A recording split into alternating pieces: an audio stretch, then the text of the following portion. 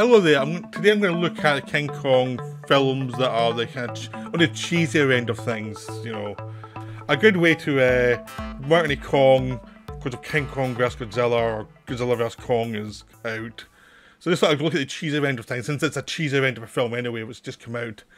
And so it's going to be like the King Kong 76, its sequel, King Kong Lives, there's King Kong Escapes from Toho. I've already covered Kong vs Godzilla from the 60s before, so I'm not going to touch that. You know, then there's the Mighty Peking Man, which is the Shaw Brothers Hong Kong version of King Kong, which has come out just after the 76 version. And then there's also Konga, which is the British King Kong rip-off. There's also lots of murders in the Rue Morgue. There's lots of them. So I'm just doing a bunch of them that are just weird Kong movies that are hopefully you'll enjoy. I mean, next week I'll be doing Frankenstein Conquers the World and War of the Tarantulas or whatever you call it. So I'll be doing some more kaiju that are weird, but this week I'm just stuck into the Kong, things that are very Kong-like. You know, so I'm hoping you enjoy this one. This is a strange video. This is the weirdest of the week, I think. Although I've got one coming up that is for a film that is weird but for all the wrong reasons. Okay, I'm going to start off with Kong 76, which was the Dino De Laurentiis produced, John Gillerman directed King Kong movie. The remake, or as Dino De Laurentiis suggested, the most original movie of all time. He said that. So yeah, this is the Cheese Fest 76 version. This is like the bad stepchild of the Kong remakes. I mean, you've got the Peter Jackson one, which really you'll think is way too long and self-indulgent, is a very genuine film. And they tried a lot, and there were a lot of advanced special effects, and a lot of CGI and stuff. So the Kong can move around a lot, and he's fighting dinosaurs and all that stuff. So you've got that. You've got Kong in Skull Island, which is the same thing, CGI, but it's better because it's further along the process. It looks good as well. Then you've got this, which actually replaces, you know, stop motion, because they wanted to know what stop motion. But is that with a man in a giant monkey suit? Or Rick Baker in a monkey suit. Rick Baker was one of the great special effects guys, and this one he's in a monkey suit. So they took this process back. You know, they were still making Ray Harryhausen films then. You could have done Kong and hired Ray Harryhausen to do Kong, and it would have been good. You know, he was available. He was doing the Sinbad movie. You could have talked to him and said, look, can you do this, do Kong for us? And it would have been fine. But no, they didn't want to. So, because there's no stop motion, there is no monsters apart from a giant snake that Kong beats in 2 minutes. That's the only monster you've got. So you're going to Kong Skull Island, and they're going to try and do the whole King Kong thing, where Kong sees the blonde, this time played by Jessica Lange, falls in love with her, runs away with her. They have to go and try and save her through this hellish jungle, and turns out there's nothing there. Apart from Kong. And a giant snake. Yeah. It doesn't get what's interesting with Kong in that way. The way the original did, and the way the other films did. But it's not a total write-off. I really like this film. But that's the biggest thing that goes against it. I should say I watched all these films using the projector. So there's a big projector I was using. So I saw them as I've seen them in the cinema. Not as big as the cinema, but better than just seeing TV. So you got to see how things would look in the cinema a lot more. And this film does help seeing the projector. The effects don't look as bad sometimes, but they still look bad. I mean, there are times when Kong's walking, he just looks like a guy walking. And it's quite embarrassing. They try and update it so that it's about these guys looking for oil and find this new place called Skull Island that has a lot of suggestion they're going to have an oil strike. They go there to find it. Turns out the oil's not ready yet. You need to wait another 10,000 years for the oil to be ready. But they find Kong, so Charles Grodin, in a real straight part, is the bad guy who decides the only way to save his career is to take Kong back. So of course they're going to get Kong. Jessica Lange, the first part, plays Dwan, who's this party girl who was in a boat that basically sunk during a typhoon. She is found. She ends up in a lifeboat. They find her. Jeff Bridges plays a guy who's like an environmentalist guy who's basically hitches a ride because he wants to get to that island as well.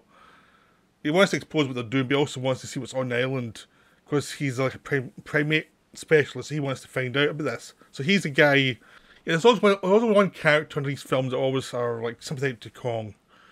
They tend to have a character who sees him as a victim. Ironically, in the first film, it actually becomes Carl Denham, the original, because he sees what's going on. Way too late to know about it, but he ended up getting it. And this one is Jeff Bridges' character. He's like the guy who's he understands this as obscenity. So he gives the best performance in the film. There's always also one film character in every film that gives a bit of performance. This one is Jeff Bridges. Jessica Lange's in it. She's actually not that bad, but it's her first performance. She's playing a bit of a dummy character. So she's doing her best, but she's still inexperienced. But it's fine. This is a young actress who still hasn't worked everything out yet. She got hammered critically for this for no real reason beyond people being bitchy. The film itself is fun, enjoyable. Kong is the fun part of the film because Kong is a total pervert in this film.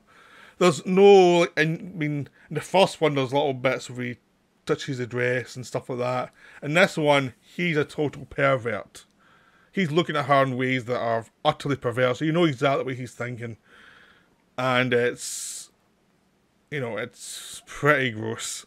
Like, he's always holding her one hand and you always wonder, where's the other hand? Don't give the other hand, it might be sticky. It's that kind of look it's giving it. That was only ever one hand scene ever during those scenes, and it's weird. And it's a strange film. It's a really strange film, but kind of wonderful. I mean, I love old school effects, like 70s effects, but they had to do everything. They didn't have CGI, so they had to do some practical stuff like rear projection, like do weird things with scaling, so you've got miniatures and you get rear projection with it, and some of them didn't look real. But watching what they're trying to do with the limitations of technology is wonderful, especially since they've been hobbled with the fact that De Laurentiis was dumb enough to say don't have stop motion. And it's like, the one thing you need in this film, you're not allowing them to have. So they're trying their best, but it is kind of brutal. It's a very brutal film. When Kong gets shot at the end, he gets shot to hell. He really gets shot to hell. So, but it is a really enjoyable film. I definitely recommend it. It's a bit long for its own good, but it is enjoyable. It's not as good as the original, obviously, but if you can see it projected, you can see the production design and all the work they put in to this film. They put so much work into it, and there's lots of, even when you go to New York when Kong is walking around, they really put the effort in. They really tried their best, and they get clobbered with this monster in a monkey suit. This kind of monkey suit as a monster. It just always killed it. But it is a really underrated film. It's very flawed. It's a guilty pleasure movie, though. It really is. If anything's a guilty pleasure movie, this is a guilty pleasure movie. Now we go to King Kong Lives. King Kong Lives is I would definitely say this is the worst of all these films I'm covering. It's definitely the worst. But I managed to get this for £3 on DVD, but I still projected it anyway just to see it, and it's weird.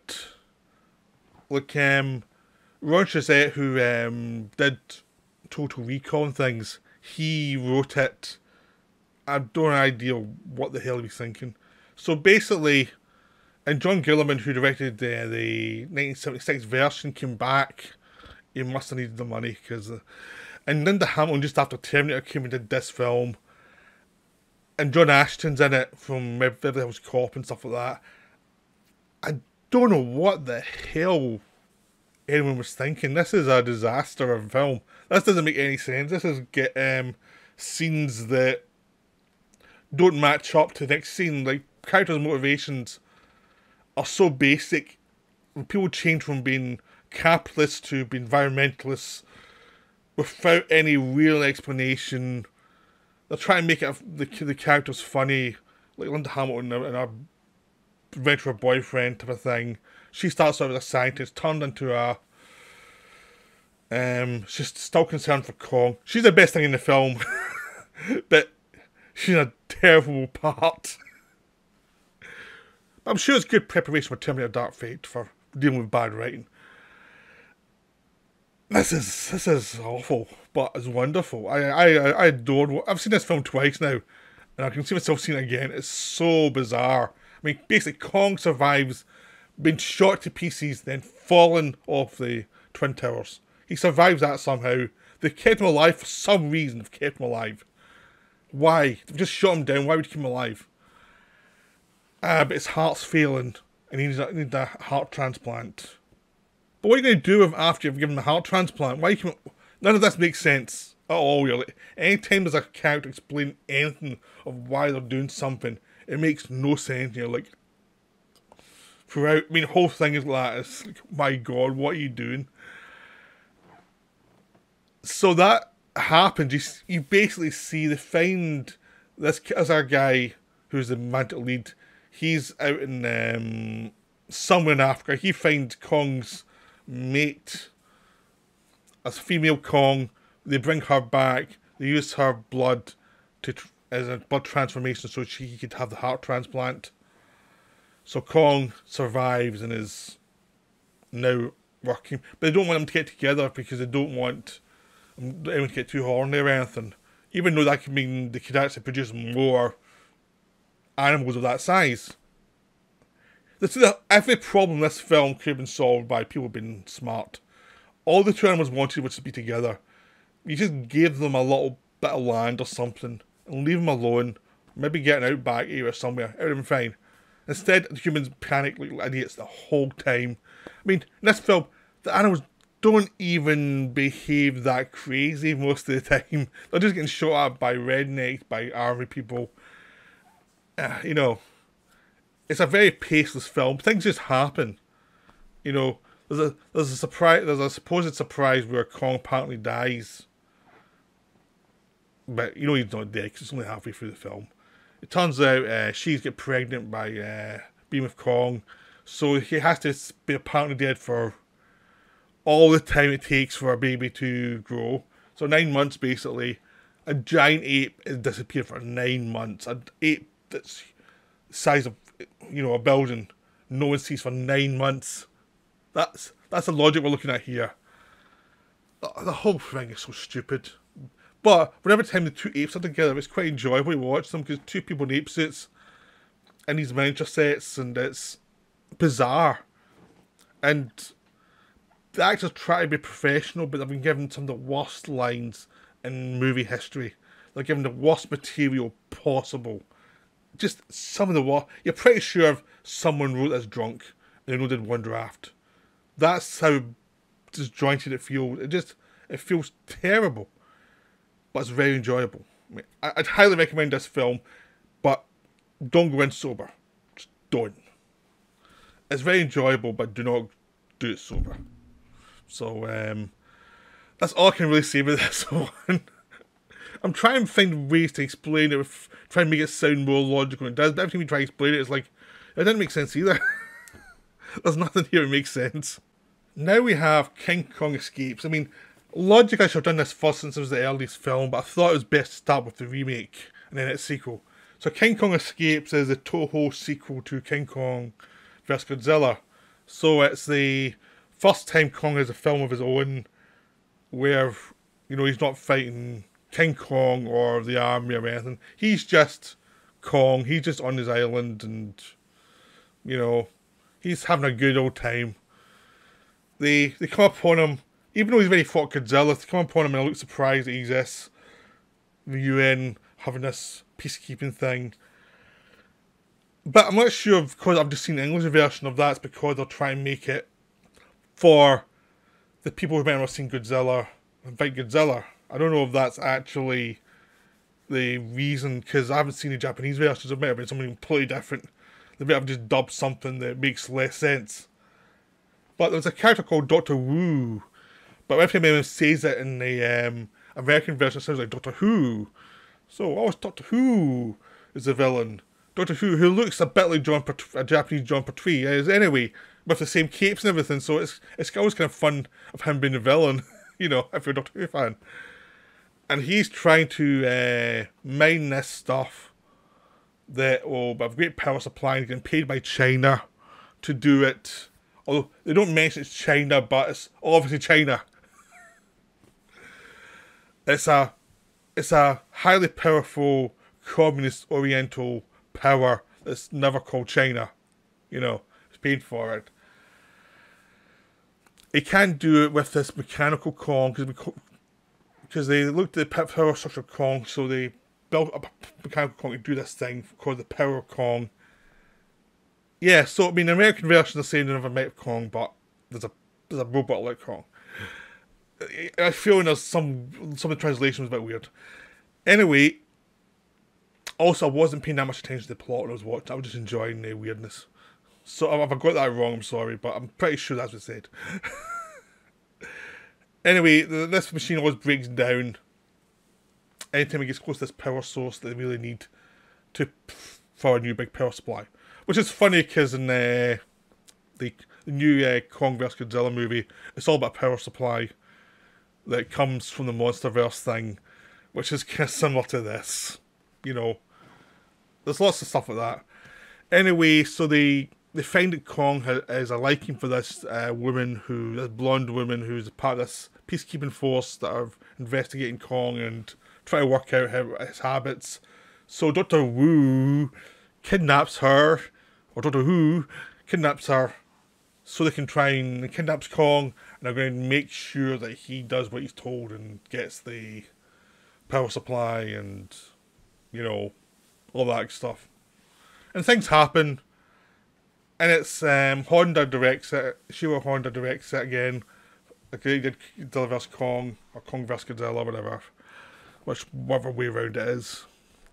And like with a lot of his films, it's not the most dynamically paced film, but there's a pleasurable craftsmanship to it.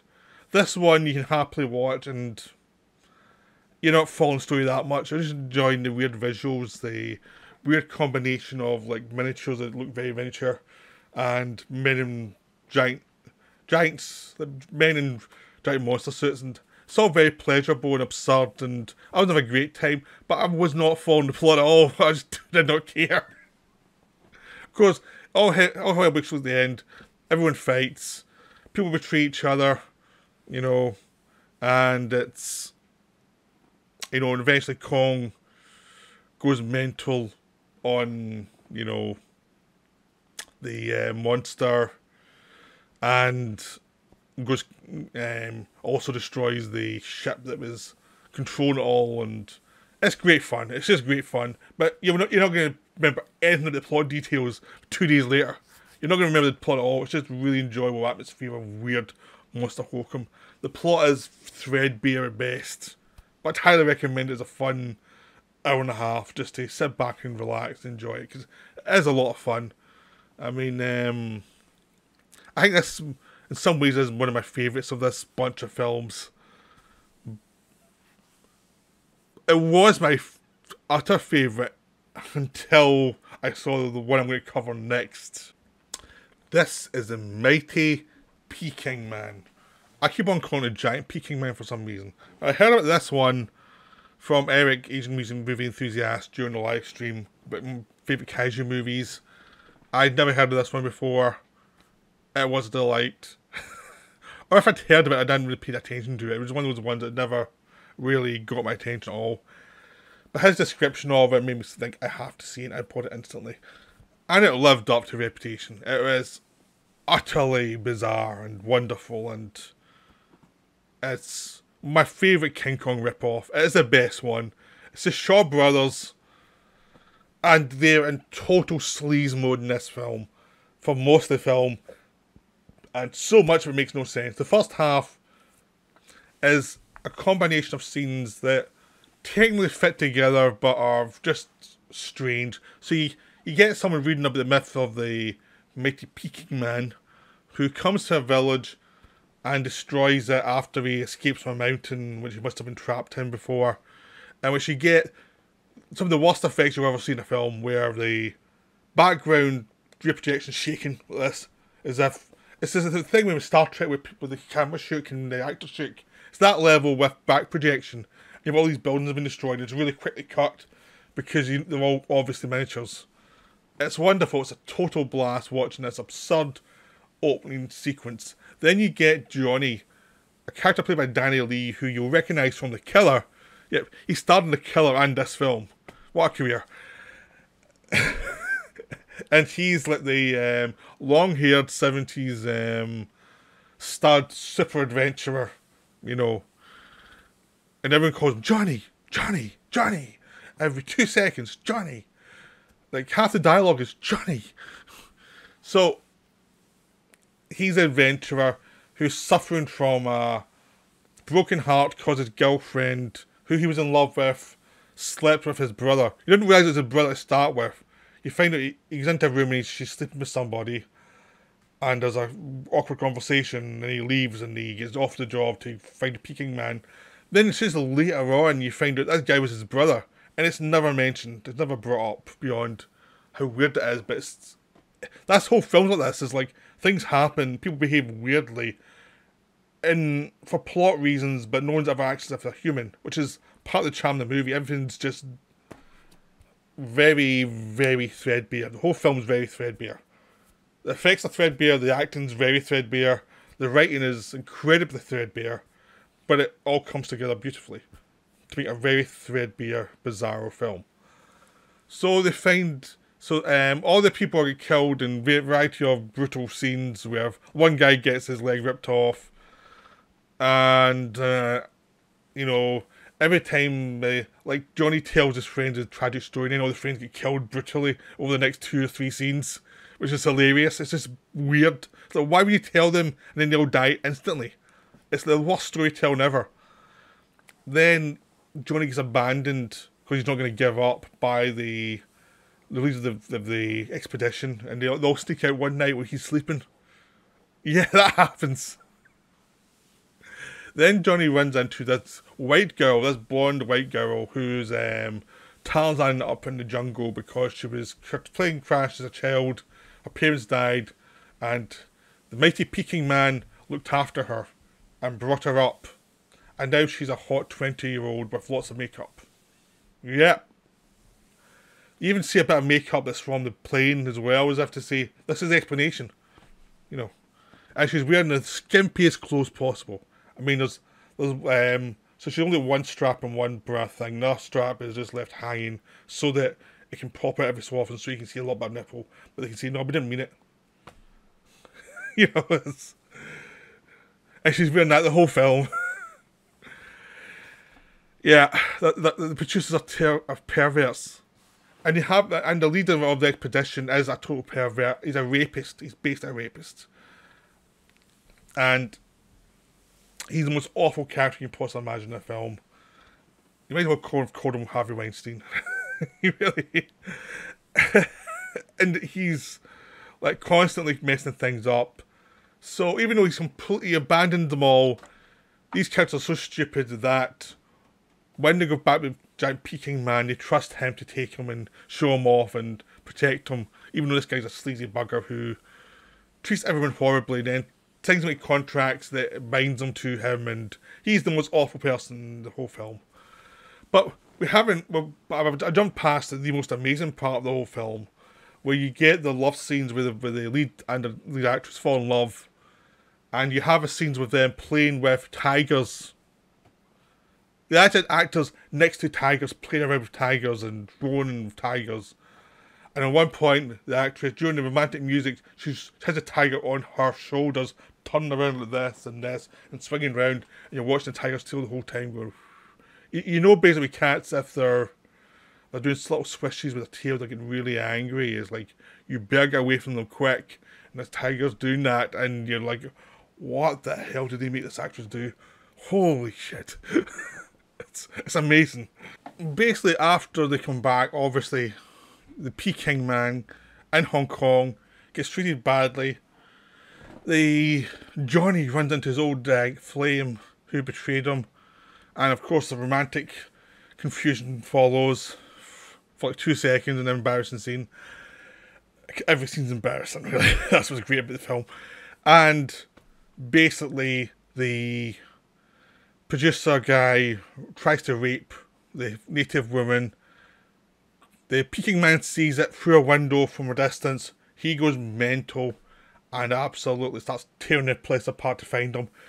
Gets the guy eventually through a whole bunch of chase sequences, and where there's lots of models of like buildings getting destroyed and cars on a motorway, and the motorways getting destroyed, and wonderfully cheap looking, just really cheap looking, but really enjoyable to watch because it's Hong Kong getting destroyed, which is then destroyed in Godzilla v Kong. I've seen Hong Kong destroyed twice in a week. That's great. And basically, he gets a guy from the building, top of the building, and just drops him. And Hong Kong don't realise you're not meant to see the guy hit the ground, because it's just a guy hitting the ground and looking awkward. It looks really stupid. But every time someone's dropped, they always seem to see them landing. It's like you're meant to imagine that about in a kaiju film. You're not meant to see it. Because you never do it the way your imagination hits. You want to see lots of blood when people land like that. Anyway, they decide they're going to... So you have these Brits, because it was Hong Kong ruled by the Brits at that point, and they are trying to decide what to do with Peking Man as he's climbing the building. They're doing the King Kong thing, top of a tall building. They decide to destroy him and fill the water sprinklers with gasoline to blow him up and set him on fire, and it's just crazy. You end up seeing a guy in a monkey suit, burnt, on top of this big set. It's amazing. It's really dark. Also really dark as the girl dies at the end. The girl pretty much gets it. It's like more suggested she's dead. And well, that's what I assumed anyway. And it's just brutal, and it's horrible.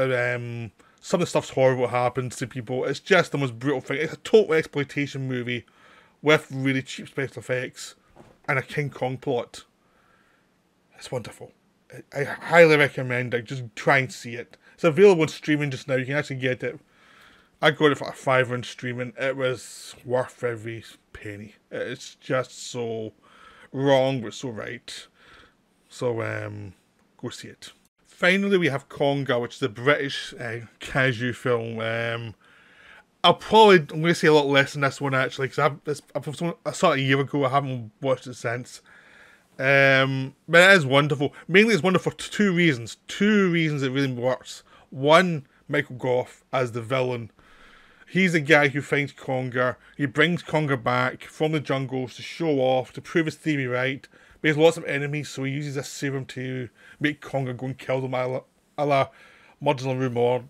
And it's great. He's a total scumbag throughout it. You want to see him die horribly. He's like a sexual abuser and everything. Anybody who he likes, he assumes they're going to sleep with him. He's just terrible. He's actually worse than the producer in Mighty Peking Man, but he's played by a much better actor. The character is the most awful scumbag imaginable. It's great to watch him. Every second he's on film, he's just chewing the scenery. As he does in a lot of these 60s, 50s, 60s British horror movies. He knows how to chew the scenery. And then we've also got the ending with Konga. After the woman is betrayed by Michael Gough's character, she gives Konga the serum, and he grows wildly into a Kong-like creature who can destroy buildings, attack Big Ben, and all this stuff. And they have no money for this, and it looks so cheap, and it's hilarious to watch, and it's so wonderful watching the British try to do a kaiju movie and fail in the worst possible way. But I'd highly recommend it for those two reasons. Just the giant monster at the end and Michael Gough. Michael Gough especially, he's just horrible in this film. He's just played the most horrible character imaginable in this film. He's so good at it though. It's so much fun. But Kong is definitely one you have to see. It's unmissable. So those are the sleazier, weirder Kong rip-offs that you should, or sequels or remakes, whatever, you should see. They're all worthwhile. I wouldn't say any of them we could describe as good, but they're all worthwhile. They're all really enjoyable, but they're enjoyable in a certain way. So I hope you enjoyed this video. It's probably as trash as you expected from when you saw the image come up.